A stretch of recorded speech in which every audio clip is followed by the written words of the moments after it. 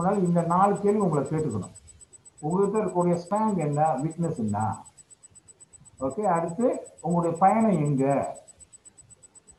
ஏன் அந்த பயணத்தை நீங்க செய்ய போறீங்க, சரி அப்படியே தேர்வு எடுத்துட்டா உங்களுடைய திட்டம் என்ன, வரையறை என்ன, ரீசன் என்ன, இதெல்லாம் வந்து நீங்க முதல்ல இதை வந்து கேட்கணும். சரிங்களா? சரி, வணக்கம் ஐயா. வணக்கம். வணக்கம். சொல்லுங்க பாப்போம், உங்கள்கிட்ட இருக்கக்கூடிய குறைபாடு என்ன, ஸ்ட்ரெங்க்ஸ் என்ன, சொல்லுங்க பாருங்களா. வணக்கம் ஐயா. என்னுடைய ஸ்ட்ரெங்த் என்று வரும்பொழுது நான் வந்து இந்த படைப்புகளை படைப்பதற்கான ஆற்றல் படைத்திருக்கின்றேன். அதோடு வந்து நீண்ட காலமாக சமுதாய சேவை என்ற துறையில் இருந்த காரணத்தினால் நான் என்னுடைய ஆய்வு அதை சார்ந்து செல்கின்றது.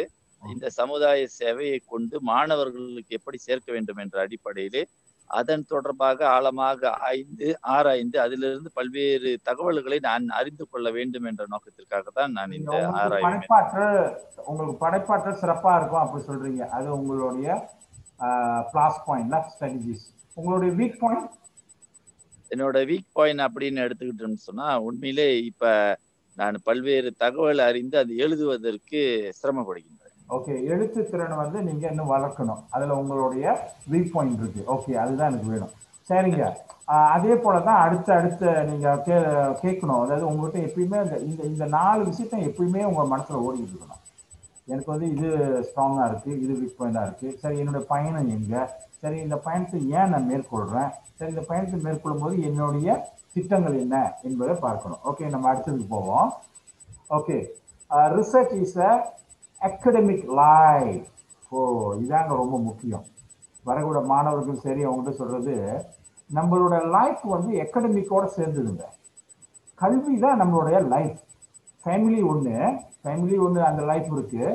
அப்புறம் academic, when you already started as a researcher, is already committed as a life. அப்ப இந்த லைஃப் வந்து நல்லா இருக்கணுமா, முக்கியமா இருக்குது என்ன தெரியுங்களா, என்ஜாயபிள் இருக்கணும். ஒரு மன சந்தோஷம் இருக்க வேண்டும். இந்த சந்தோஷத்தை வர வைக்கணும். இது யாரும் நாங்க கொடுக்க போறதில்ல, நெறியாளரோ இல்லது வெளியில இருந்து யாரும் கொடுக்க போறதில்ல. உங்க மனதிலிருந்து வர வேண்டும் இந்த மன நிம்மதி, மன அமைதி, மன சந்தோஷம் சொல்லுங்களேன். Enjoy, the enjoyful must come from you. அப்பதாங்க நல்லா செய்ய முடியும். இது உங்க பேர் வரும்போது இல்லை, அவங்க என்ஜாய் இல்லை, அவங்களுக்கு அதாவது இந்த வியாசிஸ்வா எல்லாம் கிடைச்சிச்சா, because of the வியாசிஸ்வா they want to do ஏதாவது செஞ்சுட்டு போயிடுறாங்க. அந்த மோட்டிவேஷன் வந்து நிற்க மாட்டேங்குது. So that is very important. When you come as a researcher, that is a life. When that is a come life, you must enjoy that. ரெண்டாவது வந்து நாலேஜ்ங்க. எப்பயுமே திங்க் பண்ணோம், இதெல்லாம் நாலேஜ். ரொம்ப நான் செஞ்சு போட்டு போனா போதும் சார், எனக்கு என்ன இதெல்லாம் தேவையில்லை sir, then you always give the problem முன்னுக்கு வந்து வைப்பாங்க. அப்படிலாம் முடியாது. நாலேஜ்ன்னு சொல்லிட்டா அதுக்கு நீ கஷ்டப்படணும், தேடல் இருக்கணுங்க. தேடல் இல்லாமல் இருந்துச்சுன்னா எப்படி வந்து உங்களுக்கு அந்த நாலேஜ் வரும், அந்த அறிவு எப்படி வரும்? So make all as a knowledge process. Research என்று சொல்லி கேட்டாவே நாலேஜ் அங்கே இருக்கணும். டெய்லி ஏதாச்சும் ஒரு நுட்பங்களை நீ படிச்சுக்கொண்டே இருக்கணும். அதுதான் ரிசர்ச். அப்புறம் இன்னொரு மிக முக்கியமான என்ன தெரியுங்களா, இந்த ரிசர்ச் ஒர்க் என்ன தெரியுங்களா, இஸ் அ நெட்வொர்க். இது நீங்க யாரும் மறக்க முடியாது. இது வந்து ஒரு நெட்வொர்க். எவ்வளவு தூரத்துல நீங்க மற்றவங்களோட நெட்வொர்க் வச்சுக்கிட்டீங்க, மற்றவங்களை சந்திக்கணும், ஸ்காலரை சந்திக்கணும், ப்ரொஃபஸரை சந்திக்கணும், மற்ற ஊர்களை வந்து சந்திக்கணும். பிகாஸ் நீங்க தேடல்ல இருக்கிறீங்க. ரிசர்ச்ன்றாவே நான் சொல்லிட்டேன் தேடல்னு. அப்ப தேடல்னு சொல்லும் போது நீங்க பலரை சந்திக்கணும். சந்திக்காம எப்படிங்க வரும் நமக்கு அறிவு? அப்புறம் அது மட்டும் இல்லை, இன்டர்நேஷனல் லெவலில் நீங்க போகணும். இந்த அன்னைக்கு கூட ஒரு பல்கலைக்கழகத்தோட திருக்குன்னா அவங்க சொல்லியிருந்தாங்க, ஐயோ சார் நான் இந்த ஊருக்கு போனேன் சார், இந்த ஊருக்கு கேட்கும்போது ரொம்ப மனசாங்க சந்தோஷமா இருந்துச்சு. பிகாஸ் அந்த ரிசர்ச் விஷயமா அவங்க பல ஊருக்கு போயிட்டு வந்து செஞ்சுருக்காங்க அந்த ஒரு வைவா சந்தில் பேசும்போது. So we want something like that. ஏன்னா எப்போ நீங்க வந்து ஒரு தேடலை வந்து நிறைய மேற்கொள்றீங்களோ அப்போ வந்து உங்களுக்கு நெட்வொர்க் உருவாயிடும், நிறைய தொடர்புகள் உண்டாகும். நான் வந்து அப்போ அவங்க டாக்டர் மலர்விழி சொல்ல மாதிரி நான் யூஎஸ் பார்ட்டி போனால் எனக்கு அங்க உள்ள யூஎஸ்ல யாருமே தெரியாது இந்த கோட் ஸ்விட்சிங் என்னுடைய ப்ரோக்ராமுக்கு யாருமே தெரியாம போயிருக்கும். அவ்வளோ அங்க போயிட்டோன்னா தான் எனக்கு ஒரு பெரிய உலகமே தெரிஞ்சு. ஐயோ, கோட் ஸ்விட்சிங்க்கு, அதாவது இந்த கலப்பு மொழியில செய்யக்கூடிய விஷயங்கள் இவ்வளோ தூரத்தில் நடக்குதா, அது ஒரு டிபார்ட்மெண்ட்டே இருக்குது. பார்த்தீங்களா எப்படி போன்னு அங்கே வந்து கிடைச்சி பாருங்க. அங்கேருந்து ஸ்பெயினுக்கு போயிருந்தேன், ஸ்பெயினிஷ். அப்புறம் அங்கேருந்து Mexico.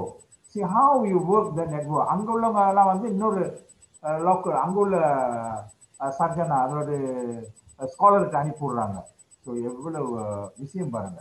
So then second is a commitment for the social. இந்த முதல் ஒருத்தர் சொன்னார், அவர் ராமசாமியா, வெரி குட். அதாவது என்னுடைய இந்த இதெல்லாம் வந்து சமூகத்தோட சுற்றுவட்டத்தோட சேரக்கூடியது.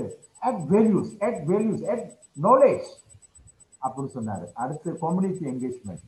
நீங்க சமுதாயத்துல when you already in the social science, you cannot run away from the community engagement. You have to enjoy with the community. நீங்க கம்யூனிட்டி தள்ளி வைக்க முடியாது. நீங்க வந்து உங்களுடைய குரல் கொடுக்க வேண்டும். உங்களோட ஆய்வு பிரகாரம் ஒரு சயின்டிபிக் அப்ரோச்ல நீங்க செய்ய வேண்டியதுதான் கம்யூனிட்டி என்கேஜ்மெண்ட். சரிங்க. அடுத்து நான் தான் முதல்ல சொன்னாங்களா, மோட்டிவேஷன் இஸ் வெரி இம்பார்ட்டன்ட். இந்த when you come as a researcher, want to start your researcher, the self motivation is very important. எப்படி செல்ஃப் வந்தோம்னா என்ஜாய்னு நினைக்கணும். என்ஜாய். யார் வேலை வந்துச்சுன்னா அது வந்து நம்ம இதுக்கு நம்மளை காப்பாற்றுறாங்க, நமக்கு உதவி செய்கிறாங்க அப்படின்னு நினைக்கிறோம். நம்ம நெறியாளர் வந்து உங்களுக்கு வேலை கொடுத்து இந்த ஆர்டிக்கிள் எழுதணும் அதை சொன்னாங்கன்னா நீங்கள் அவங்க தவறு நினைக்கக்கூடாது. அது என்னதோ உங்களை வந்து சரிப்படுத்துகிறாங்க, ஏதோ நாலேஜ் அப்படி போகணும். ஸோ என்ஜாய், ஹாப்பி, ப்ளெஷர், அதுதான் very important. Then not self motivation and no pleasure, looking for rewards. இதுதான் வந்து நம்ம பின்னாலேயே சொல்லிட்டு இருக்கணும். அப்புறம் அவங்க ஒரு டைம் ஆயிடுச்சுன்னா அவங்க திரும்ப செய்ய மாட்டாங்க. So that is not self motivation. PhD நீங்கள் செய்யணும் அப்படின்னு சொன்னீங்கன்னா தயவுசெய்து மாணவர்களை கேளுங்க, உங்களுக்கு செல்ஃப் மோட்டிவேஷன் ரொம்ப ஹையாக இருக்கும். எல்லாமே self motivation, satisfaction, kepercayaan dalaman yang tinggi. அப்போதாங்க அப்படியே தொடர்ந்து இந்த பயணம் போகும். Okay, அடுத்ததுங்க research excellence. வணக்கம் ஐயா. சொல்லுங்க. திருமதி ஷகிலா குமார் ஐயா. சொல்லுங்க ஐயா, அந்த என்ஜாய் பிறகு வந்து செல்ஃப் மோட்டிவேஷன் தொடர்பாலாம் ஐயா சொன்னீங்க. ஐயா, இப்ப நான் முனைவர் படிப்புக்காக முயற்சி செய்துட்டு இருக்கேன் ஐயா. பள்ளியையும் இந்த முனைவர் பட்ட படிப்பையும் ஐயா என்னால வந்து பேலன்ஸா வைக்க முடியல. ஒன்றுக்கு நான் அதிக கவனம் செலுத்தினேன்னா இன்னொன்றுல வந்து நானு கொஞ்சம் தளர்ந்துடுறேன். இங்க நான் என்னால என்ஜாய் இரண்டுலயுமே என்னால என்ஜாய் பண்ண முடியல ஐயா. செல்ஃப் மோட்டிவேஷன் பார்த்தீங்கன்னா கொஞ்சம் குறைவா தான் இருக்கு. ஏன்னா சரி, பட்டப்படிப்புல கவனம் செலுத்தினா இங்க மாணவர், என்னுடைய அன்றாட நாட்குறிப்பு, பாட துணை பொருட்கள் இதுலெல்லாம் நான் எங்கேயோ குறை செய்யற மாதிரி இருக்கு.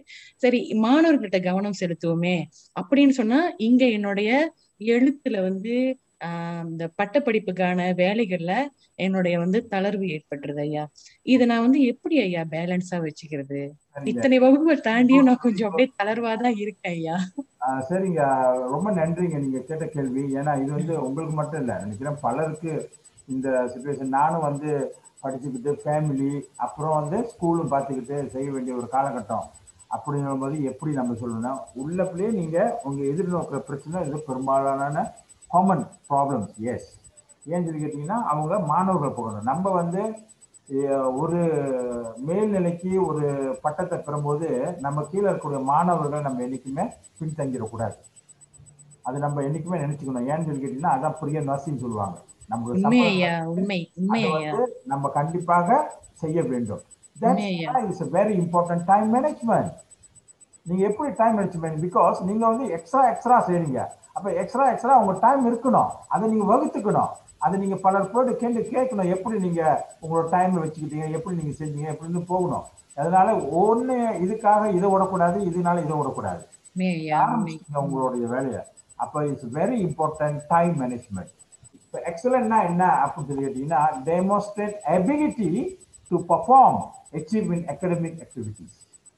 இது வந்து ஒரு அகாடமிக் ஆக்டிவிட்டியில் வந்து எபிலிட்டி இருக்கணும். நம்ம வந்து abilities to academic and not teaching learning process but develop your intellectual capacity. when you do the research, படித்து கொடுப்பதும் கற்றல் கற்பது மட்டுமல்ல, அறிவாற்றல் திறமைகளை வளர்ப்பது மிக முக்கியம். நீங்களும் உங்களை வளர்த்துக்கிட்டு மாணவரையும் வளர்த்துக்கணும். அதான் இன்டலெக்சுவல் கெப்பாசிட்டி சொல்லுவாங்க. ஸ்கில்ஸ் டு ஹியூமனிட்டி வியா ஃபைண்டிங்ஸ் பை ஓன். அதான் இந்த எக்ஸல் ரிசர்ச்லாம் இருக்கிற பாருங்க, என்கிட்ட கூட இருக்குது. சிங்கப்பூர் டீச்சர்ஸ்லாம் பாருங்க, எல்லாம் சேர்ந்து செஞ்சு ஒரு புத்தகமே வெளியாக்கியிருக்காங்க. சிங்கப்பூரில் தமிழ் கற்று கற்பித்த தொடர்பான ஆய்வுகள். அவங்களாம் எக்ஸல் ரிசர்ச் இருக்கு. கஜன் திண்டாக்கான் செஞ்சு செய்வாங்க. நீங்கள் பள்ளியில் இருக்கும்போது நிறைய கஜன் திண்டாக்கான் செஞ்சு அதை வச்சு நீங்கள் பேசணும், அந்த ஃபைண்டிங் வச்சு பேசணும். Very interesting. அதான் உங்களுடைய இன்டலெக்சுவல் கட்டுறது. சும்மா இப்போலாம் அந்த பிள்ளைங்களாம் அப்படி தான் சார், படிக்கவே மாட்டாங்க சார் அப்படி நீங்கள் பொதுவாக சொன்னீங்கன்னா நீங்கள் அங்கே ஒன்றும் அகாடமிக்காக நீங்கள் ஒன்றுமே செய்யலைன்னு அர்த்தம். இந்த பிள்ளைங்களாம் வராதுங்க சார், இந்த பிள்ளைங்களாம் படிக்கும்போது ஐயோ கடைசி கிளாஸ் நான் போக மாட்டேன் சார். தட் மீன்ஸ் இவருடைய சம்திங் நீங்கள் வந்து ஒரு பள்ளியில் இருந்து நீங்கள் செய்யக்கூடிய அந்த கெப்பாசிட்டி இல்லாமல் நீங்கள் பேசுகிறீங்க அப்படின்னு சொல்லுவீங்க. அது வந்து அதுவும் மாஸ்டர் பிஹெச்டி செஞ்சுட்டு நீங்கள் சொன்னீங்கன்னா அதோட ஒரு பாவம் எதுவும் இல்லை. So you must involve and your intellectual கெப்பாசிட்டியை காட்டணும். இன்டலெக்சுவல் கெப்பாசிட்டினா அது ரொம்ப நேரம் பேசிக்கிட்டு இருக்கலாம். அதை நான் ரொம்ப இங்கே பேசலாம், எனக்கு நேரம் முடிய போகுது. ஸோ அதனால் this is very important. Teaching learning மட்டும் இல்லை, இன்டலெக்சுவல் கெப்பாசிட்டியும் இருக்கணும். So that's why then you give the service to humanity பிள்ளைங்களுக்கு கொடுக்கணும். எப்படி? உங்களோட கண்டுபிடிப்புகள் மூலம், findings by own. Okay, next. சரிங்க, pillar for the research excellent. நீங்கள் ரிசர்ச்சில் வந்து இதுதான் மிக முக்கியமாக இப்போ தான் வந்திருக்கேன் நான். நீங்கள் ஒரு எக்ஸலண்டாக ஆகணும் சொல்லி கேட்டிங்கன்னா முதல்ல understand what does it mean. Research எக்ஸலன்னா முதல்ல என்னன்னு நம்ம புரிஞ்சுக்கணும். ரிசர்ச் ஒர்க்குனா என்ன, அதோட கான்செப்ட்னா வேணும். யாராச்சும் சொல்ல முடியுங்களா? என்னங்க அந்த ரிசர்ச் சொல்றாங்களே என்னங்க, இந்த ஆய்வுன்றா என்னங்க? உமா தேவி மதுபாலன், உமா இருக்காங்களா? Hello, வணக்கம்தா sir. சொல்லுங்க sir. Okay, research work and கான்செப்ட்னா முதல்ல நம்ம என்ன செய்யறோம், நம்ம தலைப்பு என்னன்றது நல்லா விளங்கி கொள்ள வேண்டும். அந்த தலைப்புல இருக்கக்கூடிய அந்த தலைப்பை வந்து நம்ம கண்டிப்பாக பிரிக்க தெரிஞ்சிருக்கணும். அந்த தலைப்போட நோக்கம் என்ன, எதை பத்தி செய்ய போறோம், எப்படி செய்ய போறோம், எந்த கான்செப்ட்னா எதை மையமா கொண்டு செய்ய போறோன்ற பேசிக்கான விஷயங்களை தெரிஞ்சிருந்தாதான் அந்த தலைப்பை நம்ம வந்து மேற்கொண்டு செய்ய முடியும். ஓகே, சரி. Very very important. வந்து இப்போ ரிசர்ச் ஒர்க் நம்ம சொல்கிறோங்களா, ரிசர்ச் சொல்லும் போது நம்ம வந்து அதை ஆய்வு பணியில் இறங்கும் போது ஒரு கண்டுபிடிப்பு அதான் கான்செப்ட். வந்து ஒரு கண்டுபிடிப்பு, ஒரு இஷ்யூ இருக்கணும், ஒரு ப்ராப்ளம்ஸ் இருக்கணும். அந்த ப்ராப்ளம்ஸ் வச்சு நம்ம அதுக்கு நேர்த்திக்கணும். நம்ம வந்து மாஸ்டர் சொல்கிறது வைவாவில் எப்பயுமே நான் கேட்பேன், what is the நோபெலிட்டி R the philosophy, என்னதான் கண்டுபிடிச்சிங்க, என்னதான் உங்களோட கான்ட்ரிபியூஷன். எல்லாம் புக்கில் இருக்குதுன்னு சொல்கிறீங்களா, இப்போ என்னதான் நீங்கள் கண்டுபிடிச்சிங்க.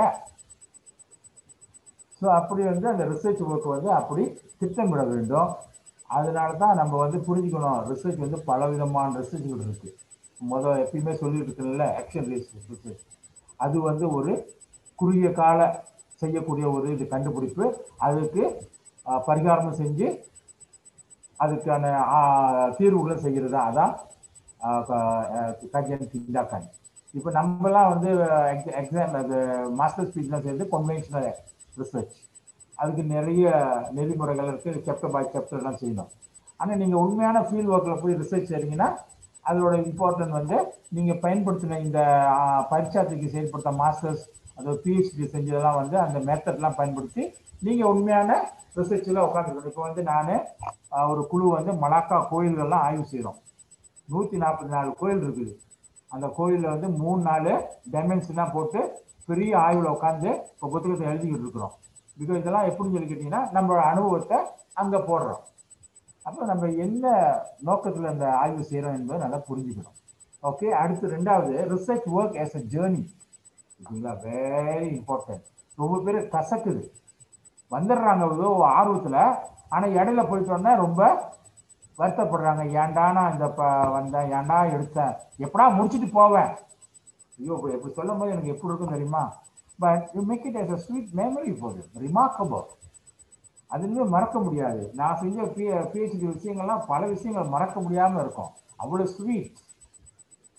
அப்படி நீங்க வந்து எல்லாமே பாசிட்டிவா அதை என்ஜாய் பண்ணல, அப்படி நீங்க மாத்தணும். அதான் ஒரு ஜேர்னி, ஒரு பயணம், ஒரு இனிமையான பயணம். எங்கெங்கயோ பயணம் செய்யறது. ஏங்க PhD மாஸ்டர் செய்யறது வந்து ஒரு பயணமாக நம்மளோட வாழ்க்கையில எடுத்துக்கூடாது? அப்படி யோசிக்கணும். அதுதான் வந்து மிக இம்பார்ட்டன்ட். அப்புறம் பில்டிங் அ சோசியல் நெட்வொர்க் ஒண்டியா செய்ய முடியாது. அதான் என்கிட்ட மாஸ்டர் செய்வங்களாம் முதல்ல சொல்லுவார், நீங்க 2-3 பேர் உங்க பகுதியிலேருந்து இருக்கிற குழந்தைங்களாம் சேர்ந்து செய்யுங்க, டீம் ஒருத்தர் கவர் பண்ணிக்கலாம். முதல் கூட அவங்க கேள்வி கேட்டாங்களே. So if you what a network and team work, so you can success. ரொம்ப பேர் நம்ம மாணவர்கள் என்ன செய்யறாங்க தெரியுங்களா, இந்த டீம் ஒர்க்கே இருக்காது, சொந்தமா இருக்கும். இதுல வேற ஒருத்தர் சண்டை போட்டுக்கிறது. ஓகே, இது மாதிரி இருந்துச்சுன்னா முடியாது. So but you want to do the research work very excellent, you must build a social network with a team and team network. அப்புறம் முதல்ல சொன்னாங்களே, எனக்கு நேரில் சார் எப்படின்னு. So you must work hard and smart. ஸ்மார்ட்டாக வேலை செய்யணுங்க. நல்ல ஒரு நீங்கள் வந்து ரொம்ப பேர் ரொம்ப ஹார்ட் ஒர்க்காக செய்வாங்க, ஆனால் அந்த ஸ்மார்ட்டாக அவங்க செய்ய தெரியாது. கடைசியாக வந்து விட்டு போயிடுவாங்க. என்ன நுட்பமாக செய்கிறாங்க, என்னென்ன தொந்தோ எடுத்து வச்சுக்கிறாங்க. It's very good. அவங்க போய் எல்லா தொந்தவும் எடுத்துட்டு then you do the summary. that is smart work. அப்புறம் கிளியர் கோல். அவங்க என்னத்தான் செய்யறாங்க என்பது ஒரு கிளியர் கோல்ஸ் இருக்காது. அவங்க வந்து இதை வந்து சொல்லுவாங்க, அவங்களோட பிரச்சனை தான் தலையில் தூக்கிக்கிட்டு எல்லாருக்கும் தாங்க பிரச்சனை. வந்துட்டு ஸ்கூல்ல பிரச்சனையா, அவங்க பிரச்சனை சொல்லிட்டு இருந்தீங்கன்னா இட்ஸ் கனாட், பிகாஸ் உங்களோட லைன்ல வந்து கிளியரா இல்லை. அப்புறம் பி ஆர்கனைஸ். எல்லாருக்கும் ப்ராப்ளம் எல்லாமே இருக்கணும், ஆனால் நீங்கள் வந்து உங்களுடைய திட்டமிடுதல் ஆர்கனைஸ் பண்ணுறது, எப்படி உங்களுடைய ஒர்க்கை வந்து ஆர்கனைஸ் பண்ணுறது என்பது இம்பார்ட்டண்டான விஷயம். அடுத்து குட் பிளான். அது சேம் தான், உங்களுடைய good plan and outcome from comfort zone. It's very important. Comfort ஜோன்லேயே இருக்க பார்ப்போங்க. ஓகே, கம்ஃபர்ட் ஜோன் எல்லாமே ஈஸியாக வந்துடணும். யாராச்சும் நோட்ஸ் செஞ்சு கொடுப்பாங்க, லெக்சர் வந்து உடனே டக்குன்னு மார்க் பண்ணி கொடுத்துடணும். அவங்க உடனே கால் பண்ணுவாங்க, பிகாஸ் இந்தியன்ஸில் உடனே கால் பண்ண, நாளைக்கு எனக்கு வேணும் சார். ஆனால் மலையாளக்காரன் சிலர் சொல்ல மாட்டாங்க. இதெல்லாம் என்ன அனுபவத்தில் சொல்கிறேன் பாருங்க. சார் என்ன சார் லேட் ஆக்கிட்டீங்க, அப்புறம் மற்றவங்கலாம் போய் சொல்கிறோம், மற்ற தமிழால் மற்ற இங்கிலீஷில் போய் சொல்கிறது, அவர் எப்பயுமே ஸ்லோங்க. See, they come as a comfort zone. They want a comparative. They want to take adventure. ஒரு தமிழாக இருந்துச்சுன்னா அவங்க அட்வான்ஸ் எடுத்துக்கிறது. இப்படி கல்விக்கு வந்து அப்படிலாம் செய்யக்கூடாதுங்க. மன்னிக்கும், நான் வந்து வெளிப்படையாக பேசுகிறேன், பிகாஸ் என் அனுபவத்தை உங்கள்கிட்ட ஷேர் பண்ணுறேன். So you have to come up comfort. நாமலாம் வந்து பேச்சுலாம் செய்யும்போது எவ்வளோ கஷ்டப்பட்டவங்களுக்கு தெரியுங்களா. பள்ளியில் இருக்கிறோம், இன்னொன்று வந்து யூனிவர்சிட்டியில் படித்து கொடுத்துக்கிட்டு இருந்தேன், அதனோட ஃபேமிலி பிள்ளைங்களாம் படித்து கொடுக்குறோம். So everything sacrifice. ஏன்னா வந்து இது இந்தியாவில் போயிட்டு படிக்கும்போது காசு இல்லை. இங்கேருந்து ஜாமான் கொண்டு போயிட்டு அங்கே வச்சுட்டு, அங்கேருந்து ஜாமான் விட்டு இங்கே வச்சுட்டு, பிகாஸ் இந்த ஃப்ளைட்டுக்கெல்லாம் காசு இல்லாமல் நான் அவ்வளோ சிரமப்பட்டாங்க மாஸ்டர் செய்யும்போது. இதெல்லாம் வந்து இனிய நினைவுகள் பாருங்கள். எல்லாத்தையும் வந்து கடந்து வரணும். அப்போ நீங்கள் வந்து இந்த கம்ஃபர்ட் ஜோனை வந்துட்டு வெளியே வரணும். ரொம்ப பேர் கம்ஃபர்ட் ஜோன்லேயே உட்காந்துக்கிட்டு அதை வந்து உங்களை செக் அண்ட் பேலன்ஸ், உங்களோட நீங்கள் செய்கிறது சரியானு நீங்கள் மற்றவங்க சொல்லி காட்டணும், ஷேர் பண்ணணும். அப்போ தான் உங்களுக்கு தெரியும். Then good reading and writing skills very very important. உங்களுக்கு எழுத்து திறனோ வாசிப்பு திறனோ இல்லாட்டி போனால் மாஸ்டர்ஸ் PhD செய்வதற்கு கடினம். அதுவும் குறிப்பாக நீங்கள் தமிழை பற்றி செஞ்சாலும் சரி, மலாயை பற்றி செஞ்சாலும் இங்கிலீஷில் உங்களுக்கு, ஏன்னா நம்ம குளோபலாக போகணும் அப்படின்னு சொல்லிட்டீங்கன்னா ஆங்கில திறன் இருக்க வேண்டும். அப்படி இல்லாட்டி போனால் வளர்த்து கொள்ள வேண்டும்.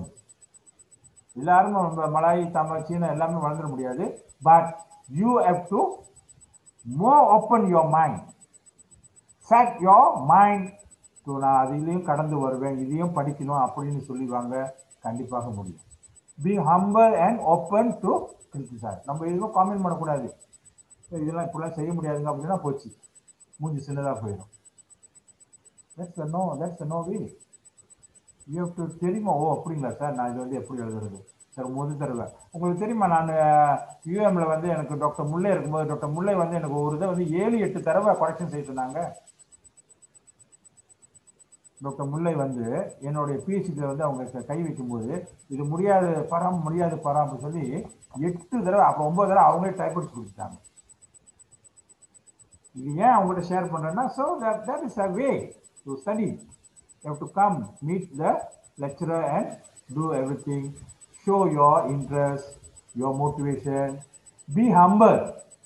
எரகண்டாக பேசக்கூடாது, கோல் சொல்லக்கூடாது, அப்புறம் தெரியாம முன்னுக்கு பின்னுக்கு தெரியாம நெறியாளர்கிட்ட வந்து தெரியாம செய்யக்கூடாது. இதெல்லாம் வந்து வச்சுக்கவே கூடாது. B humble. நீங்க உங்களாக இருங்க, கண்டிப்பாக சக்சஸ். இன்னொரு விஷயம் 11 ஜேர்னல் பப்ளிகேஷன். இப்போ வந்து யூனிவர்சிட்டியெல்லாம் கட்டாயப்படுத்திட்டாங்க. யூபிஎம்லாம் நீங்க சிஐடி ஜேர்னல் போடணும், சைட்டேஷன் ஜேர்னல் போடணும். ஏன் அப்படி சொல்லுன்னா, இந்த குட் ரீடிங் அண்ட் ரைட்டிங் ஸ்கில்களை இங்கே ஆரம்பத்திலேயே வந்து ஜேர்னல் என்னன்னு வந்து கடைசியாக பப்ளிக் ஜேர்னல் சப்மிட் பண்ணும்போது கேட்குறாங்க, ஜேர்னல் என்னவே தெரியாம. So when you start your master's or PhD, you must access what is a journal. Then keep writing the journal put in the high impact journal. Why? நீங்க எப்போ high impact journal ஓடுறீங்களோ நீங்க அறிவு மாறீங்களோ, worldwide you will be know about you as what as a scholar னு எல்லாத்துக்கும் தெரியும். அப்பதான் உங்களை contact பண்ணுவாங்க. Then you will be get the network. Attending seminar, conferences, workshop, exchange program, outbound, inbound, all you must excellent. Family உள்ளவங்களெல்லாம் வந்து plan பண்ணோம். At least நீங்கள் ஒரு பிஹெச்டி சம்திங் 2 தடவையாச்சும் கான்ஃபரன்ஸ் போகணும், செமினாருக்கு போகணும், ஒரு எக்ஸ்சேஞ்ச் ப்ரோக்ராம் செய்யணும். அவுட்பவுண்ட், அதுவும் நீங்கள் மற்ற இடத்துக்கு ஒரு 6 மாதம் போகணும், அங்கே உள்ளவங்க இங்கே வரணும். இதெல்லாம் சிந்தனை இருக்கணும். அப்போ தான் நீங்கள் எக்ஸலண்டாக ஆக முடியும். Attending seminar, conference, everything. Okay okay positive mind set தான் உங்கள்கிட்ட முதல்ல சொன்னேன். We must always positive mindset. Self motivation. Doing better than what we do today. ஒவ்வொரு நாளும் ஒரு முன்னேற்ற பாதையில் நீங்கள் போய்கிட்டே இருக்கணும். ஓகே, இன்னைக்கு எது தவறு பண்ணிட்டுப்பா, சரி நாளைக்கு எதை மாற்றுவோம், நாளைக்கு எதை மாற்றுவோம். அதான் இதுக்கு மோட்டிவேஷன் மிக முக்கியம். ப்ராப்ளம் இன்னைக்கு வைக்கக்கூடாது, நான் வந்து செஞ்சிருவேன், இதையும் கடந்து போயிடுவேன் அப்படி ஆல்வேஸ் திங்கிங். அதை positive mind set. Thinking of tomorrow, very good. நாளைக்கு நினைச்சு பாரு, நாளைக்கு நான் வந்து நல்லா சிறப்பாக செய்வேன். அப்போ ஆல்வேஸ் இனோவேட்டிவ் அப்ரோச். நல்ல இனோவேட்டிவா ஒரு ஆர்வத்தோட பேசுறது, இந்த நெகட்டிவ் இல்லாமல் பேசிக்கிட்டு நான் சக்ஸஸ் ஆகிறது, இப்போ முடிச்சிருவேன் அப்படின்னு ஒரு அதுன்னு ஒரேடியா செய்யாத விஷயத்தெல்லாம் வந்து புரிய தெளிட்டு போறது இல்லை, அதுவும் தவறு. ஓகே, ஆல்வேஸ் நான் வந்து ஒரு இடத்துல அப்படிதான் சொல்லிட்டு இருந்தேன், இது மாதிரி நீங்கள் எப்பயுமே ஆர்வமாக பேசணும் அப்படின்னு சொன்னால் அவன் வந்து செய்யாமே ஆர்வமாக பேசிட்டு இருக்கான். அப்படியும் முடியாது. You must do and you approach must be more innovative and excellent. Okay, community engagement முதல்ல நான் சொன்னேன். நம்ம வந்து கம்யூனிட்டி என்கேஜ்மெண்ட், நம்ம வந்து லாங்குவேஜ் இருக்கிறோம், லிட்ரேச்சர் இருக்கிறோம், அப்புறம் வந்து என்வாயர்மெண்ட் இருக்கிறோம், நம்ம social science. So when you are in a social science, you cannot run away from the community network. So that is very important for the community network. Okay, இப்போதான் நம்ம வந்து global citizens, academy excellent in toward the global citizen. Globalisation இப்போ வந்து எல்லாமே globalisation நடக்குது. So world under the small unit, இன்டர்நேஷனலிசம், translation of economic, education. இப்போ வந்து economic என்பது உலக பூரா ஒரே இதாக இருக்குது. நீங்கள் வந்து எங்கேயுமே உங்களை வந்து நீங்கள் இப்போ யூனிவர்சிட்டி மலாயாவா, யூனிவர்சிட்டி புத்ராமலிசாவா, உப்சியில் இருக்கிறீங்க அப்படின்னு சொன்னீங்கன்னா உங்களை வந்து எல்லா யூனிவர்சிட்டியும் தெரியணும். எப்படி தெரியணும்?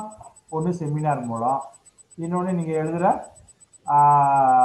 ஆர்டிக்கல், புக்கு, இது மாதிரி விஷயங்களில் வந்து நீங்கள் செய்யும் போது நீங்கள் குளோபல் இதுக்கு போடுங்க. Okay, then global education.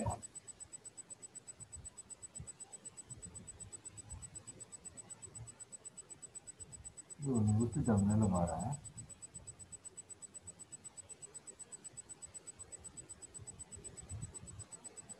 Okay, how to get a global network. Global network na என்னங்க? What does mean a global network? Global network. அப்படின்னா நீங்க வந்து எல்லா இதுக்கும் தெரிஞ்சவர். இப்படி முடிஞ்சவங்க எல்லா உலகம் தெரியாட்டி போனாலும் நீங்க ஏறக்குறைய ஒரு 5 கண்ட்ரில சிங்கப்பூர் பத்தி சிங்கப்பூர்ல வந்து சில நெட்வொர்க் உருவாக்குறது, இது மாதிரி வெரி இம்பார்ட்டன்ட். இந்தோனேஷியால உருவாக்கலாம். இந்தியா ஆஃப்கோர்ஸ் அது ரொம்ப உங்களுக்கு ரொம்ப கிட்ட. அதை விட்டு வேற எங்க செய்யலாம்?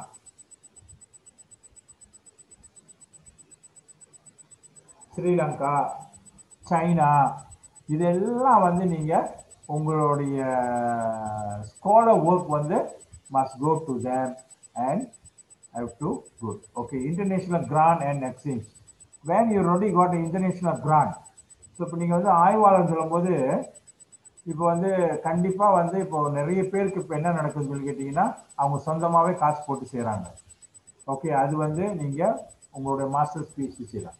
ஆனா நீங்க அடுத்த ரிசர்ச் செய்யும் போகும்போது எப்படி நீங்க வந்து கிராண்ட் கேட்கறது? இப்போ மலேசியாவே எடுத்துக்கிட்டீங்கன்னா கெமிஸ்ட்ரி அண்ட் சயின்ஸ் மலேசியா வந்து நிறைய கிராண்ட் கொடுக்குறாங்க. ஆனால் அது வந்து more to science and technology. ஆனால் கெமிஸ்ட்ரி அண்ட் பொலிட்டிக்கல் வந்து நிறைய கொடுக்குறாங்க. இது ஆர்ட்ஸ், சோசியல் சயின்ஸ், ஹியூமனிஸ்டிக் அதெல்லாம் வந்து நிறைய கொடுக்குறாங்க. So you have to apply for that. அது மட்டும் இல்லாமல் நீங்கள் உள்ளப்படியே நல்ல ஒரு நெட்வொர்க் இருந்துச்சுன்னா யூ கேன் ஆஸ்க் குளோபல். இப்போ வந்து கல்வி சம்மந்தமான விஷயங்களா இருந்துச்சுன்னா, இப்போ வந்து தமிழ் லாங்குவேஜ் சம்மந்தமாக இருந்துச்சுன்னா you can approach to UNESCO. UNESCO வந்து அவங்க கிராண்ட் கொடுக்குறாங்க.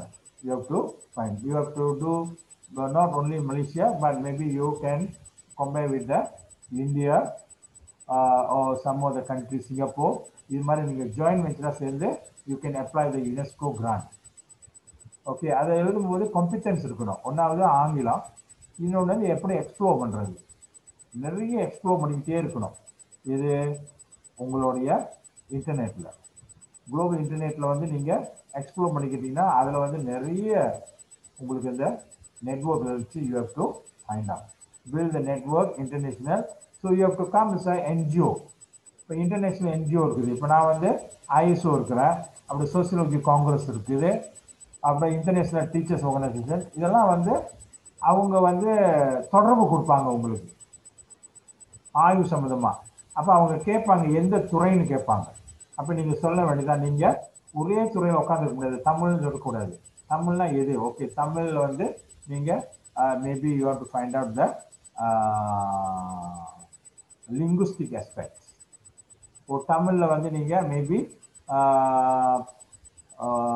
Literature aspects. அது மாதிரி நீங்கள் வந்து நெகோஷியேட் நல்லா அது வந்து குறைச்சிக்கணும். எங்கே இப்போ வந்து சோசியல் லிங்குஸ்டிக்கா அது மாதிரி நீங்கள் நேரோ பண்ணிட்டீங்கன்னா then same person from the other country will be together will apply to the NGO. So நிறைய என்ஜிஓஸ் இருக்குது, அங்கே தான் நீங்கள் இதை வந்து கேட்கணும். இது மாதிரி ரிசர்ச் போகணும். அதுக்கு முன்னால் இட்ஸ் வெரி இம்பார்ட்டன்ட் ப்ரொப்போசல் செய்கிறது. ப்ரொப்போசல் செய்யறதுனா அதுக்கு வந்து உங்களுக்கு வந்து தனி ஒரு திறமை இருக்கணும். அதை வந்து நீங்கள் இப்போல்லாம் வந்து ஃபார்ம் ரெடிமேடாகவே இருக்குது. அதை எடுத்துகிட்டு நீங்கள் ஆங்கிலத்திலேயே அந்த ப்ரொப்போசலாம் செய்யணும். அது செய்யும் போது இங்கே தான் வெரி இம்பார்ட்டன்ட், இந்த டீம் ஒர்க்ஸ் வெரி இம்பார்ட்டன்ட். இப்போ நான்லாம் வந்து இங்கே செய்யும்போது 2-3 இன்டர்நேஷ்னலாக செய்யும்போது ஒரு 6-7 லெக்சர்ஸ் ஒன்றா சேர்ந்து ஒவ்வொரு ஆள் ஒவ்வொரு பாட்டு எடுத்துக்கிறது. அப்புறம் எல்லாரும் சேர்ந்து ஒருத்தவங்க வந்து எல்லாம் படித்து பார்த்துட்டு அப்புறம் சப்மிட் பண்ணுறது. சப்மிட் பண்ணிட்டோன்னா திரும்ப கேட்பாங்க, இது திரும்ப செய்யுங்க. அப்படி தான் FRGS தான் எனக்கு கிடச்சிது, ERGS கிடச்சிது. அப்புறம் இந்தியாவோட இப்போ வந்து சமயத்தில் இந்தியா கவர்மெண்டோட ஏசியாவுடைய ஆய்வுக்கு வந்து லூலிஸ் பண்ணிட்டாங்க. ஆனால் காசு வந்து கிடைக்கல. மலாக்கா கவர்மெண்டோட இது அப்படி தான் எழுதிச்சு. ஸோ இதெல்லாம் என்ன நான் சொல்கிறேன் அப்படின்னு கேட்டிங்கன்னா, you must know how to right the proposal. சிலது வந்து மலையில் எழுதணும், சிலது வந்து இங்கிலீஷில் எழுதணும். இப்போ தமிழ்நாட்டு கவர்மெண்ட் இருக்கிறது இங்கிலீஷில் எழுதுச்சு. எப்படி தமிழ் பண்பாடு இந்த ஏசியா கண்ட்ரிலாம் வந்து இருக்குது அப்படின்னு சொல்லி ஒரு ப்ரொப்போசல் கேட்டிருந்தாங்க. அதை அங்கே அனுப்பியிருந்தோம். அப்புறம் மதுரை சங்கத்துக்கும் கேட்டிருந்தோம். ஸோ இது மாதிரி நீங்கள் வந்து வெளிநாட்டுகளுக்கு எப்படி இந்த ஆய்வுக்கு ஃபண்டு கேட்குறது அப்படின்னா, இந்த ஆய்வுக்கு ஃபண்டு கேட்டாங்க அப்படின்னு சொல்லி கேட்டீங்க, ஆய்வுக்கு ஃபண்டு கிடச்சுன்னா நீங்கள் இன்டர்நேஷ்னல் ஸ்காலர். அதுதான் நீங்கள் international scholar is very good for your மொழியியல் என்று சொன்னாலே அது அடிப்படையில ஒரு மொழியை அறிவியல் பூர்வமாக ஆய்கின்ற ஒரு துறை. இலக்கியம் போல இல்லாமல் இது வந்து அறிவியலாக நம்ம பார்க்கின்ற ஒரு துறையாக இருக்கின்றது. இந்த மொழியியல் பார்க்கின்ற பொழுது இதுல பியோலிங்கியூஸ்டிக் சொல்லுவாங்க, அல்லது என்ன சொல்றது, அது பியோலிங்கியூஸ்டிக் சொல்கின்ற பொழுது பொது மொழியியல், ஜெனரல் லிங்குவிஸ்டிக், பிறகு விளக்க மொழியியல் என்று இருக்கின்றது, டிஸ்கிரிப்டிவ் லிங்குவிஸ்டிக், அப்புறம் வரலாற்று மொழியியல் என்று இருக்கின்றது, ஒப்புமை மொழியியல், கம்பேரிட்டிவ் லிங்குவிஸ்டிக் சொல்கின்றோம், பிறகு அமைப்பு மொழியியல் என்று இருக்கின்றது, ஸ்ட்ரக்சரல் லிங்குவிஸ்டிக் என்று சொல்கின்றோம். இவற்றை எல்லாத்தையும் பார்க்கும்போது ஒன்று அப்ளைட் லிங்குவிஸ்டிக் என்று இருக்கிறது, இந்த பயனாக்க மொழியியல் என்று சொல்வது அப்ளைட் லிங்குவிஸ்டிக். இந்த பயனாக்க மொழியியல் என்று சொல்வது கற்றல் கற்பித்தலுக்கு ஒரு ஆசிரியர்களுக்கு பயன்படுத்தக்கூடிய ஒரு துறையாக இருக்கின்றது. மொழியை எப்படி நாம் எல்லா துறைகளும் கொண்டு சேர்ப்பது, எப்படி அதை பயன்படுத்துவது, திறம்பட பயன்படுத்துகின்ற ஒரு அடிப்படையான விஷயத்தை அதில் சொல்கின்ற இந்த அப்ளைட் லிங்குவிஸ்டிக் என்று சொல்கின்ற அந்த துறை இருக்கின்றது. அது மற்றொன்று பார்த்தா சமூக மொழியியல் என்று ஒன்று இருக்கு, சோசியல் லிங்குவிஸ்டிக் என்று பார்க்கின்றோம். இதிலும் பல சமூகத்துல எவ்வாறு அந்த மொழி பயன்படுத்தப்படுகிறது என்பதை உள்ளடக்கிய ஒரு ஆய்வாக இருக்கின்றது. இது பெரும்பாலும் நாம் பார்க்கின்ற பொழுது நம்முடைய தமிழர்களுடைய பெரும்பாலான துறைகளில் பார்க்கும்போது இந்தியாவிலும் சரி இங்கேயும் சரி அவர்கள் அதிகமாக இலக்கியத்துக்கு தான் முக்கியத்துவம் கொடுத்து கொண்டு அதை பார்த்து கொண்டு இருக்கின்றார்கள். அது மட்டும் இல்லாமல் இந்த நாட்டில் கூட நம்ம பார்க்க முடிகின்றது. இந்த ஆய்வுகள் எல்லாம் பெரும்பாலும் பார்த்தீங்கன்னாக்கா இப்போ தொல்காப்பியத்தை பிடித்துக் கொள்வார்கள், பிறகு நன்னூலை சில பேர் தொட மாட்டாங்க. இன்னொன்று என்ன தெரிஞ்சு கொள்ள வேண்டும் என்றால், இந்த மொழி என்பது ஒரு குறிப்பிட்ட காலத்துல பேசப்படுகின்ற மொழி, இன்னும் ஒரு 1000 ஆண்டுகளுக்கு பிறகு அதே மொழியாக பயன்பாட்டில் இருக்காது. இந்த மொழியானது மாற்றத்துக்கு உட்பட்டதாக இருக்கின்றது. இந்த மாற்றத்துக்கு உட்பட்டுகின்ற பொழுதுதான் அந்த மொழியானது அந்த மக்களுக்கு பயன்படக்கூடிய ஒன்றாக இருக்கிறது. காரணம் என்னன்னா, கால சூழல் மாறுகிறது, இட சூழல் மாறுகின்றது. ஸோ அதுக்கு ஏற்ற வகையில இந்த மொழியில் வந்து எப்படி அவர்களுக்கு பயனுள்ள ஒன்றாக வரும் என்பதை அவர்கள் பார்த்து தெரிந்து கொள்ள வேண்டிய ஒரு அவசியம் இருக்கின்றது. இப்படி காலந்தோறும் மாறுகின்ற தன்மையுடைய ஒரு மொழியாக தமிழ் இருக்கின்றது. அதனால்தான் தமிழ் இன்னும் வாழ்ந்து கொண்டு இருக்கிறது. காரணம் என்னன்னு கேட்டீங்கன்னா, அந்த தமிழ் என்பது தன்னகத்தை மாற்றத்தை ஏற்றுக்கொள்ளக்கூடிய ஒரு மொழியாக இருக்கின்ற காரணத்தினால், அது மாற்றத்திற்கு உட்பட்டதால் இருக்கின்ற காரணத்தினால்தான் இந்த மொழியானது தாக்கு பிடித்து இன்று வரையிலும் அது வாழ்ந்து கொண்டிருக்கின்றது. அது அந்த வகையில இந்த நம்முடைய தாய்மொழியான தமிழ் வந்து ஒரு சிறப்பான மொழி, செம்மொழி. இந்த அடிப்படையிலே அதற்கு இலக்கிய வளங்கள் அதிகமாக இருக்கின்றன. ஆக இந்த அடிப்படையிலே இந்த மொழியை இந்த மொழியியல் துறை என்று சொல்வது ஆங்கில அல்லது மேற்கத்தியவர்களுடைய ஒரு சிந்தனையாக இருந்தாலும் கூட, நாம் ஆய்வு செய்கின்ற பொழுது அது தமிழ் மரபுக்கு ஏற்ற வகையிலே ஓரளவு உட்படுத்தி அதை பார்க்க வேண்டும். தமிழருடைய பார்வையில் இருந்து அந்த மொழியை நாம் பார்க்க வேண்டும். அப்பொழுதுதான் அந்த ஆய்வானது ஒரு சிறந்த ஒரு ஆய்வாக வரக்கூடிய வாய்ப்பு இருக்கின்றது. மற்றொரு முக்கியமான விஷயம் அதில் சொல்ல வேண்டும் என்றால், இப்போ இந்த காலகட்டத்தில் நம்ம பார்க்கும்போது, அதாவது உலகமய சவால்கள் அல்லது அந்த உலகமயமாகின்ற ஒரு சூழலிலே பல மொழிகள் ஒரே இடத்துல வந்து அல்லது சேர்க்கின்ற பல மொழிகளை வந்து ஒரே இடத்துல பயன்படுத்துகின்ற சூழல் வந்து நம்ம பார்க்க முடிகின்றது. ஸோ அப்படிப்பட்ட சூழல்ல இந்த மொழியானது, நம்முடைய மொழி வந்து பரவலாக மக்களிடம் நிலைத்திருக்க வேண்டும் என்றால் இந்த மொழியியல் அடிப்படையிலான சில ஆய்வுகள் நமக்கு தேவைப்படுகின்றன. ஆக அந்த ஆய்வுகளின் அடிப்படையிலே அவர்களுக்கு நாம் தெளிவாக சொல்ல வேண்டும், இந்த மொழியை இப்படி பயன்படுத்தினால்தான் இந்த மொழியானது தக்க வைக்க முடியும் என்ற சூழலையும் நாம் சொல்லலாம். ஆக இது வந்து பார்த்தீங்கன்னா இந்த பயனாக்க மொழியியல். அதே போல இந்த மொழியியல் அடிப்படையில மொழியியலை வைத்து என்ன செய்கிறார்கள், பல விஷயங்களை செய்யலாம். அதுல ஒன்று, ஏன் இதை சொல்லணும்னா அது சிறப்புகளை சொல்லிட்டு போயிட்டோமா, அப்போதான் ஓரளவு மற்றதுக்கு பார்க்க முடியும் ஆய்வு தொகுப்பாக. அதுல பார்த்தீர்கள் என்றால் உதாரணமாக ஒரு இப்போ நம்ம இந்தியாவில கூட பார்க்கலாம், சில பூர்வீக குடிகள் பார்த்தீங்கன்னா அவங்களுக்கு பேச்சு மொழி மட்டும்தான் இருக்கின்றது, எழுத்து மொழி அவர்களுக்கு கிடையாது. ஆக இந்த எழுத்து மொழி இல்லாத அந்த பேச்சு மொழி மட்டும் உள்ள அந்த மொழிகளுக்கு கூட இலக்கணத்தை வகுத்து கொடுப்பது இந்த மொழியியல் துறை தான். மொழியியல் அடிப்படையில் ஆய்வுகளை செய்துதான் இலக்கணத்தை வகுத்து கொடுக்கின்றோம். அப்போ அந்த மொழியிலிருந்து எடுக்கப்படுகின்ற தரவுகளை வைத்துக் கொண்டு இப்படித்தான் அந்த மொழியினுடைய அமைப்பு, அதாவது அவங்க பேசுகின்ற அந்த தொடர் அமைப்பு இப்படித்தான் இருக்கின்றது, இதனுடைய வேற்றுமை உருவுகள் இருக்கின்றனவா அல்லது இடைச்சொற்கள் இருக்கின்றனவா என்பதெல்லாம் கண்டறிவது இந்த மொழியியல் துறை சார்ந்தவர்கள் தான். இதற்கு ஒரு நல்ல எடுத்துக்காட்டு நம்முடைய புலத்திலே இருக்கின்ற பேராசிரியர் அஸ்மா ஜி உமார் அவர்களை சொல்லலாம். அவருடைய ஆய்வு பார்த்தீர்கள் என்றால் ஈபான் மொழிக்கு இலக்கணத்தை கொடுத்தது அவர்தான். ஈபான் மொழிக்கு ஈபான் மொழி என்பது கிழக்கு மலேசியாவில் பயன்படுத்தப்பட்ட ஒரு மொழியாக இருக்கின்றது. அந்த மொழியானது சபா அல்லது சரவாக்கள் கூட ஒரு பகுதியில் இருக்கின்றது. அவர்கள் பயன்படுத்துகிற அந்த மொழியானது அதற்கு பேச்சு மொழி மட்டும்தான் இருக்கின்றது, எழுத்து மொழி இல்லை. ஆகவே இலக்கணம் இல்லை. ஆக அந்த இலக்கணத்தை ப்ரொஃபசர் அஸ்மாஜி உமர் அவர்கள் தான் பேசினார். அங்கே கள ஆய்வுகளை மேற்கொண்டு தரவுகளை திரட்டி பிறகு அந்த தரவுகளை கொண்டு அவர்களுக்கு இலக்கணத்தை வகுத்து கொடுத்தார். ஆக அதுக்கு சட்டபாச ஈபான் என்று சொல்வது அஸ்மாஜி உமர் அவர்களால் அவர்களுக்காக தயாரித்து வழங்கப்பட்ட ஒன்று. ஆக இந்த மாதிரியான மொழியலுடைய பணி என்பது மிக மகத்தான பணியாக இருக்கின்றது. அதை அறிந்த நிலையிலே மாணவர்கள் செயல்படுவது மிகவும் அவசியமாக இருக்கின்றது. சரி, அடுத்து நான் நினைக்கின்றேன் இந்த ஆய்வு தொடர்பான விஷயங்களை பற்றி பார்க்கலாம் என்று. பிறகு கேள்வி நேரத்துல வேற இருந்துச்சுன்னா நீங்க கேட்கலாம். ஸோ நான் பார்க்கும்போது ஆய்வுகள் அடிப்படையில நான் நினைக்கிறேன் ஏறக்குறைய நான் அங்கே பல்கலைக்கழகத்தில் பணியாற்றும் போது ஏறக்குறைய 2001 இருந்து 2016 வரையில நான் 17 வரையில இருந்தேன். நான் 16ஓட என்னுடைய பணி ஓய்வு பெற்றுட்டு இந்த காலகட்டத்தில் ஏறக்குறைய ஒரு 24 முதுகலை மாணவர்களுடைய மாணவர்களுக்கு நெறியாளராக இருந்து அவர்களுடைய ஆய்வுகளை முடித்து கொடுத்தேன் என்று நினைக்கின்றேன்.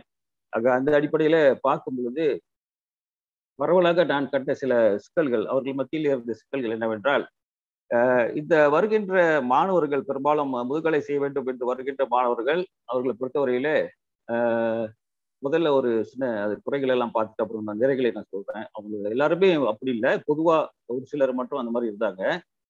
என்னன்னு கேட்டீங்கன்னா ஏன்னு கேட்டீங்கன்னா நெறியாளர்களுக்கு அல்லது நெறியாளர்களாக இருக்கின்றவர்களுக்கு என்ன சிக்கல்கள் ஏற்படுகின்றன என்பதையும் அவர்களும் தெரிந்து கொள்ள வேண்டும். அதுக்காக தான் சொல்றேன். ஏன்னா நிறைய மாணவர் இருக்கீங்க.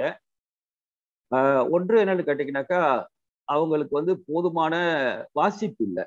அதாவது என்ன வாசிப்பு இல்லைன்னு கேட்டீங்கன்னா பரவலா அவர்கள் இந்த தாங்கள் தேர்ந்தெடுக்கின்ற அந்த தலைப்பு தொடர்பான ஆய்வு கட்டுரைகளையோ படிப்பதற்கான சூழ்நிலை அவர்களுக்கு இல்லை என்றால் பொதுவாக தமிழ்ல இருந்தது மட்டும் தான் படிக்கிறாங்க, மலையில இருந்தா படிக்கிறாங்க.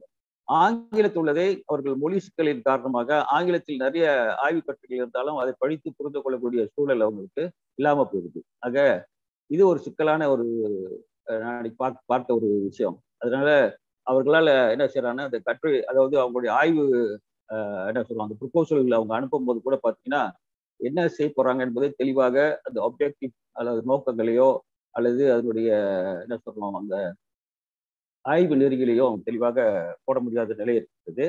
ஆக நாம் ஆய்வை மேற்கொள்வதற்கு முன்பாக நீங்க பார்த்தீங்கன்னாக்கா நிச்சயமா நெறியாளரை பார்ப்பீங்க. என்ன தலைப்பில் நாம் செய்ய போகிறோம் என்பதையும் பார்ப்பீர்கள். ஒரு உறுதிப்படுத்தி விட்டீர்கள் என்றால் அப்போ பிறகு அது தொடர்பாக நீங்கள் ஆழமாகவும் விரிவாகவும் வாசிக்க வேண்டும். அது ரொம்ப முக்கியமான விஷயம். இது பெரும்பாலும் வாசிப்பதில்லை. அவங்க என்ன செய்வாங்கன்னா பெரும்பாலும் இன்டர்நெட் உள்ளது எடுத்து அப்படி இப்படி போடுவாங்க. அது ஒரு பெரிய சிக்கல். அதுல பாத்தீங்கன்னா நம்ம டர்னிட்டின்ல போட்டோன்னே அது காட்டி கொடுப்போம் எங்கிருந்து எடுத்தாங்க அப்படின்னு. அது ஒரு பெரிய சிக்கலாக நான் பார்த்தேன். ரெண்டாவது பாத்தீங்கன்னாக்கா அவங்களுடைய ரிசர்ச் மெத்தடாலஜி, அதாவது ஆய்வு நெறி முறை அவங்களுக்கு தெரியாத ஒரு நிலையில இருப்பாங்க. பெரும்பாலும் அவங்க போவாங்க, வகுப்புக்கு போவாங்க.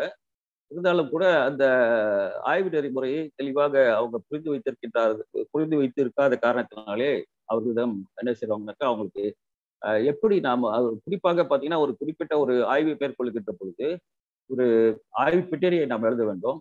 இந்த ஆய்வு பின்னணிக்கு பிறகு நம்ம பார்க்கின்ற பொழுது அந்த என்ன சொல்றோம் அந்த சிக்கலை பத்தி எழுதணும் இல்லையா? Statement of the problem statement of the problem அல்லது பிரஜாதான் மசாலான்னு சொல்லுவோம். இந்த பிரஜாதான் மசாலா எழுதும் போது அவங்களுக்கு அது என்ன ப்ராப்ளம்னே அவங்களுக்கு தெரியல.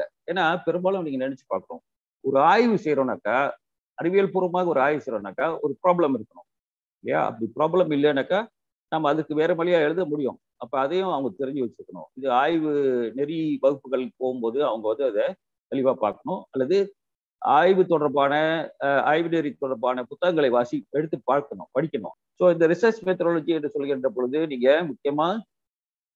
உங்களுக்கு முக்கியமானது நீங்க ஆய்வு பின்னணி என்ன சிக்கல் இருக்கிறது, ஆய்வுக்கு உட்படுத்தப்பட்ட சிக்கல் எவை, இந்த சிக்கலை களைவதற்கு தான் நான் ஆய்வு செய்கின்றேன். அது முக்கியமா வரணும் சரிங்களா? ஸோ அதுக்கு பிறகு நம்ம அந்த சிக்கல் புரிஞ்ச உடனே அந்த நோக்கங்கள் வரணும். ஒவ்வொன்றா நீங்க போடணும், அந்த நோக்கங்கள் தெளிவா போடணும். என்னதான் செய்ய போகின்றேன், குறைஞ்சது நீங்க மாஸ்டர்ஸ் லெவல்ல அல்லது முதுகலை நிலையில ஒரு 3 தெளிவான என்ன சொல்லணும்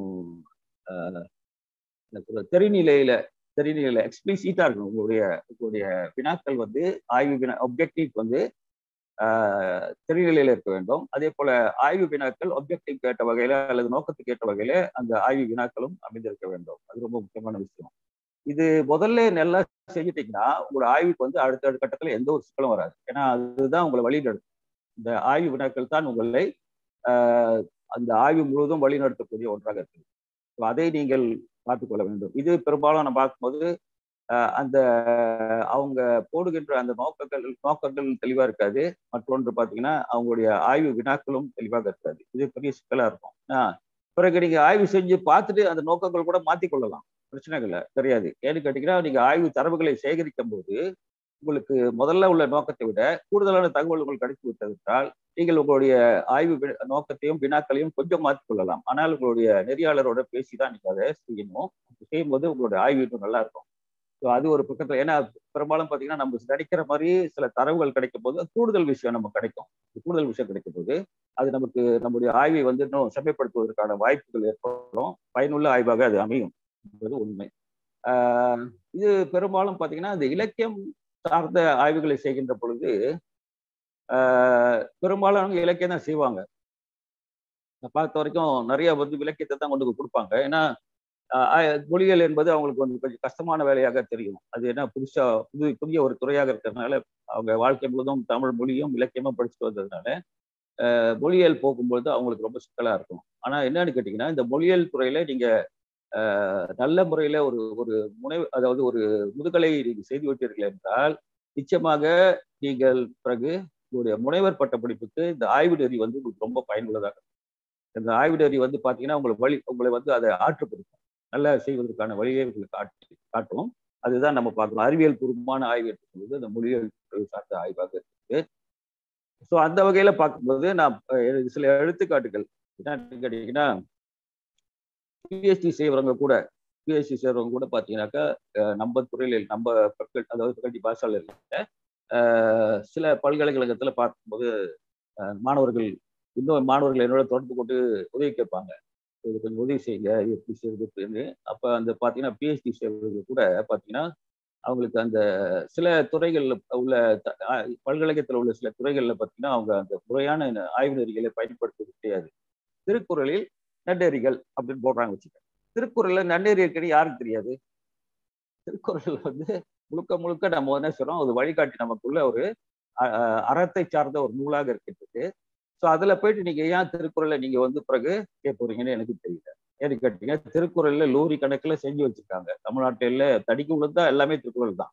அதே போல இப்ப உதாரணமா கண்ணதாசன் எடுத்துக்கோமே, அல்லது கவிஞர் வைரமுத்து எடுத்துக்கோமே. வைரமுத்து கவிதைகளில் நீங்க வந்து ஒரு என்ன சொல்லணும், அவருடைய உவமை சிறப்புகள் அப்படின்னு எடுத்துக்கிட்டீங்க. சரி, ஒரு ஆசிரியர் வைரமுத்து கவிதைகளே உவமை சிறப்பு எடுத்து நீங்க என்ன செய்ய போறீங்க? ஒரு ஆய்வு செய்றீங்கன்னா உங்களுக்கு அந்த ஆய்வானது சமூகத்துக்கு பயன்படக்கூடிய வகையில கொஞ்ச நாச்சும் பயன்படணும். நீங்க வைரமுத்து வந்து நிச்சயமா உவமை போட்டு தான் எழுதுவாரு இல்லையா? அவர் பாடல்ல நிறைய உவமை இருக்கும், உவமை இல்லாம இருக்காது. அந்த உவமையை பத்தி பார்த்து நம்ம என்னதான் செய்ய போறோம்? ஆக ஒன்று நம்ம பார்த்து ரசித்துக் கொள்வதற்காக நம்ம வைத்துக் கொள்ளலாம். ஆனால் ஆய்வு என்று சொல்வது என்னவென்றால், ஒரு ஆசிரியர் ஆய்வு செய்கின்றார் என்றால் அதையும் மீறி அந்த ஓமையை வைத்து நான் எப்படி தமிழ் மொழியை கற்பிக்கலாம் அப்படின்னு ஆய்வு செஞ்சாருன்னா பரவாயில்ல.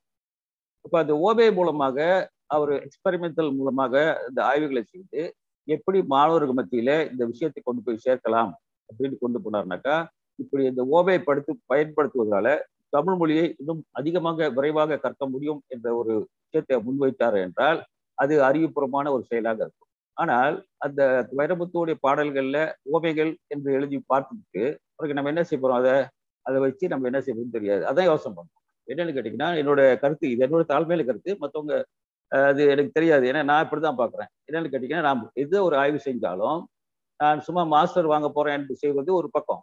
ரெண்டாவது, நான் மாஸ்டர் வாங்கிய பிறகு என்னுடைய ஆய்வின் மூலமாக இந்த சமூகத்துக்கு கொஞ்சமாச்சும் பயன்பட வேண்டும் என்பது ஒரு முக்கியமான விஷயம். ஏதாச்சும் சில விஷயத்தை நாம் சொல்லணும். இல்லைன்னா நம்ம 2 வருஷம் அந்த மாஸ்டர் சேர்த்து என்ன பயன் இருக்குன்னு தெரியல. ஸோ அந்த மாதிரி ஓடும். ஸோ அந்த அடிப்படையில் தான் நான் பார்க்குறேன். அப்போ என்னன்னு கேட்டீங்கன்னா, முடிஞ்ச வரைக்கும் இந்த ஆய்வு நெறிகள் உதாரணமா மொழியியல் செய்ய போகின்றவர்கள், மொழியியல் நம்ம இலக்கியத்தை சொல்லிட்டேன். மொழியியல் செய்கின்றவர்கள் என்ன யோசித்து பார்க்கலாம் என்றால், உதாரணமாக இந்த தமிழ் மொழியை எப்படி நாம் அடுத்த கட்டத்துக்கு கொண்டு போகுது. உதாரணமாக இந்த தமிழ் மொழியை நாம பெருமைகளை பேசிக் கொண்டிருந்தால் மட்டும் போதாது.